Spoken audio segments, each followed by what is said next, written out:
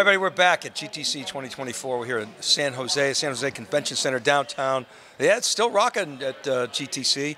This is Dave Vellante, John Furrier's here, and Martin Yip is in the house. He looks after EC2 and networking, product marketing at AWS. Martin, thanks for coming on theCUBE. It's great to be here. Thank you for having me. Yeah, we got the little pop-up cube. We're running, we're gunning, and it's like kind of like, you know, unconferences. This is like the uncube, so we're just kind of sort of wing it a little bit. But of course, we know AWS. We had you guys on, been following you for years and years and years. What do you make of this conference? I mean, we're entering a new era, it feels like. We absolutely are. It's an amazing conference. Love to see all the innovation. Loved hearing how Jensen sees the future in his keynote, and just loving talking with everyone, networking. This is the first GTC that's been in person since the pandemic, so it's great to meet and see everyone again. There's a lot of, you know, talk, I would even say confusion. Well, Nvidia has GPUs, but AWS has GPUs too, and so you guys have been making silicon for a long, long time. It gives you competitive advantage. You started with Annapurna, even before you bought Annapurna. Then we saw Graviton, we saw Trainium, we see Inferentia. So you guys have been at this for a while. What are you doing specifically with Nvidia? And then let's talk about what you guys are doing in silicon. Yeah, we are deepening our partnership with Nvidia. We have a great partnership with Nvidia. We were the first to bring GPUs to the cloud quite a while ago, 13 years I believe. And we are bringing a lot of their new GPUs to the cloud. One of the big announcements is that we are working with them on something called Project Ceiba, which is building a supercomputer for them in the cloud using their Blackwell, Grace Blackwell architecture, bringing that platform to AWS for the use of NVIDIA's R&D. So Blackwell was, you know, the big star of the Monday keynote. Of course, you know, Jensen was sort of tongue-in-cheek when he was saying, sorry, Grace Hopper, you know, we love you, but this guy is big. So it's quite amazing to me to see the pace of innovation here. I mean, it was just like last week, I felt like everyone was trying to get their hands on, you know, the previous generation. Yeah. You guys were shouted out with some other cloud providers as, you know, in line to get the first orders. So how should we think about the progression of, I mean, we know for years we watched Moore's Law and we saw the innovation there. We're at a much steeper innovation curve in terms of performance. It's insane. Of course, you know, energy consumption is a really big consideration. How are you guys thinking about all the dynamics and the complexity of this new era? Well, it's absolutely great what NVIDIA is doing. If you saw some of the performance numbers that Jensen shared, he was showing more than 2x gains in performance over the Hopper architecture, as well as lowering the energy efficiency, lowering the energy usage of the GPUs while increasing performance. So that's just amazing. I think it's going to unlock a lot of new use cases. We're going to see an explosion in new applications, and customers figuring out how generative AI is going to fit into customer experiences, whether it's building new models, making it easier for customers to do something like create an image or summarize text, or something else that we haven't thought of yet. It's going to be interesting the next couple of years. We wrote a piece several years ago talking about AWS's secret weapon, Nitro, and then sort of Graviton, and then these other silicon chips that we talked about. I wonder if I could ask you about Nitro. I mean, it was really groundbreaking, gave you such an advantage in terms of control, optionality, security, I mean, on and on and on. Yeah. And we've had a number of deep dives, and, you know, very impressive. And it really is a competitive weapon in that it allows you to both lower your costs, bring in other silicon suppliers, bring in your own silicon, and, you know, continuing to drive costs down. Now we enter the AI era. Is Nitro ready? Nitro absolutely is ready. And in fact, Project Ceiba is going to be in part bringing the best of NVIDIA with the best of AWS, including things like Nitro, EFA, key management system. So it is absolutely going to be a part of that Project Ceiba supercomputer that I talked about.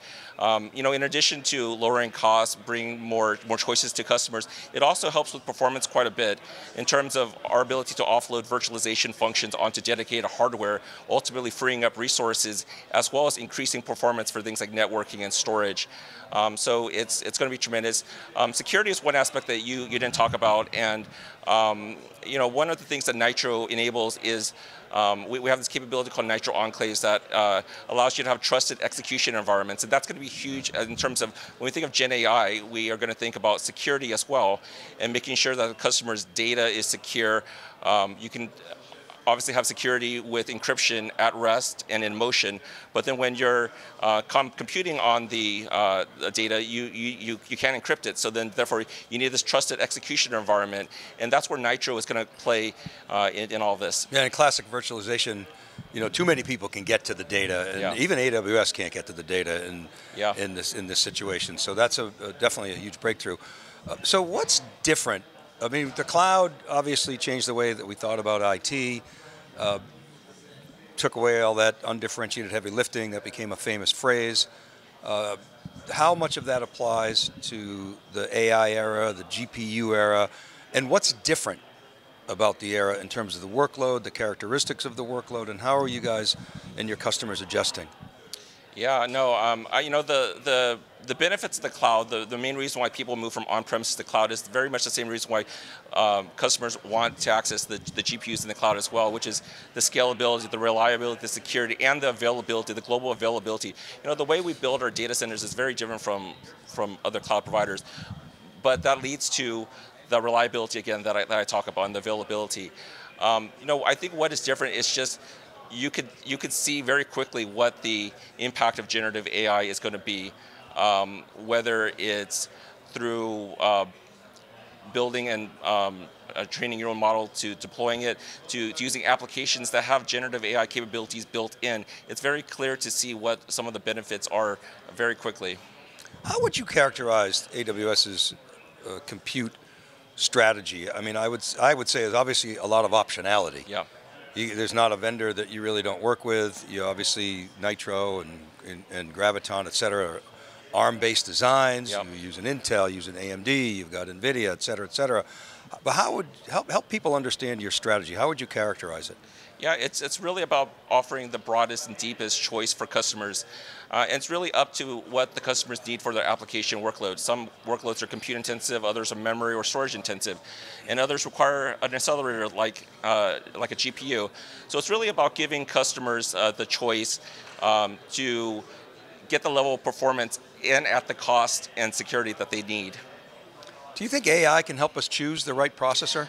Absolutely. I mean, a kind of tongue-in-cheek question, but I'm actually kind of serious. Absolutely, and one of the things that we have built recently is Q. We have something called Q, and we have an instant selection tool that will absolutely help customers pick the right instance for them. We have over 750 instances now, which is a lot. But then based on a customer's workload and the characteristics of the workload, we can absolutely help them pick the right instance that will fit their needs. And then we have Compute Optimizer, which is kind of, as your workload is running, we will assess and analyze how you're using the infrastructure and make recommendations to you based on what your workload needs are, again, and help you optimize, again, what the infrastructure you need is. So Amazon's got a very easy to understand, even though it's very rich and capable and detailed AI stack, starting with the infrastructure at the bottom, that's where the silicon is, and then I think the middle layer is AI tools. So that's like where Bedrock. Bedrock would be in there, and then the top of the stack is the applications, which would be Q. And as well as Code Whisperer, right, and many other AI tools as well. Code Whisperer is the coding assistant. Yes. Okay, and so in thinking about where all that goes, and thinking about compute and all the different optionality of silicon you have, I'm curious as to what you're seeing from customers in terms of training and inference. I asked Adam Selipsky, actually John asked him, I was listening in to the recording, Adam about this, about training versus inference, and he said, we got a lot of training to do, Yeah. and that's happening in the cloud. But more and more people are talking about inference. Is it different infrastructure, the same infrastructure? Sometimes it depends. Yeah.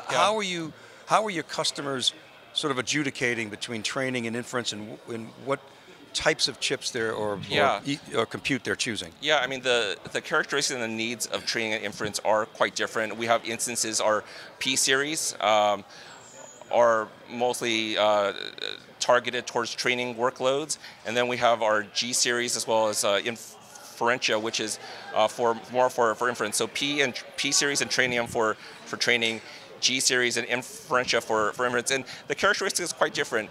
With training, you need, of course, powerful processors and powerful compute, as well as very fast network. You need large clusters of compute, aggregate compute. With inference, it's more about near real-time responses, so you need really low latency. It would really not be a good experience if someone asked a question or had a query and it took minutes or even hours to get a response, right? You want it in real time, so you need that low latency there. And Bedrock is all about LLM optionality, Yes. and I presume it's horses for courses from the EC2 standpoint, right? Mm-hmm. It's the right tool for the right job. But are you discerning any patterns now that you've GA'd Bedrock? In terms of matching the LLM characteristics with the EC2 instance and the choices that you have there, is there clarity there amongst customers, or is there still a lot of experimentation? I think there's still a lot of experimentation. I think Adam always says, there's no model to rule them all. So really, you have to figure out what you want to do, and then try out different models to see which one works best for your needs. So if you're creating an image, it's very different for an image generation model versus a translation model versus something that will write a essay for you. All right, give us the final word here. You guys are customer obsessed. Yes. So give me the customer angle. And thinking about the customers that you talk to, what do they need in this AI era, and how is AWS helping them? Yeah, I think it's still really, really early in this AI era, especially Gen AI. Customers are still trying to figure out what they need, honestly, and they're coming to us to ask the questions. The biggest thing is try things out. Make sure to not just trial the infrastructure, but also talk to the experts to help you deploy it. Gen AI is conceptually it's simple, but under the hood it's quite complex, and you need to work with the right experts also to help you. But the big thing is that it's still really early on, and customers are still trying to figure these things out, and we're here to help. Yeah, so 2/3 are the data from our partners from ETR shows that 2/3 of the customers say they want to get ROI inside of 12 months. Yeah. So that's very aggressive. I don't know. Do you think I said the last question, but do you think 2024 is going to be the year of AI ROI, or do you think maybe it's going to get pushed into latter part of this year, or maybe into next year? I think it's going to be very much like the internet boom that we saw in the early 2000s, where there'll be a mad rush of companies trying to figure out what this internet's about. Some of them won't make it, but for those who do, it'll be an amazing thing. And regardless, the industry is going to change because of it. And we're going to see a lot of great applications, a lot of new use cases, a lot of new companies pop up to support it.